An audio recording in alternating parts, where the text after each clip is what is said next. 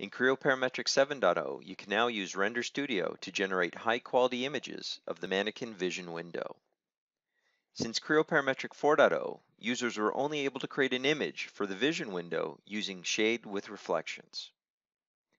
With this enhancement, now you can use your available Render Studio license to generate a realistic view of your model through the eyes of the mannequin.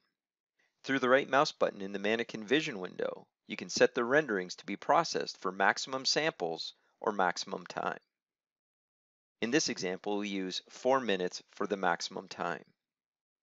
Once designated with the desired limit, you can render the window.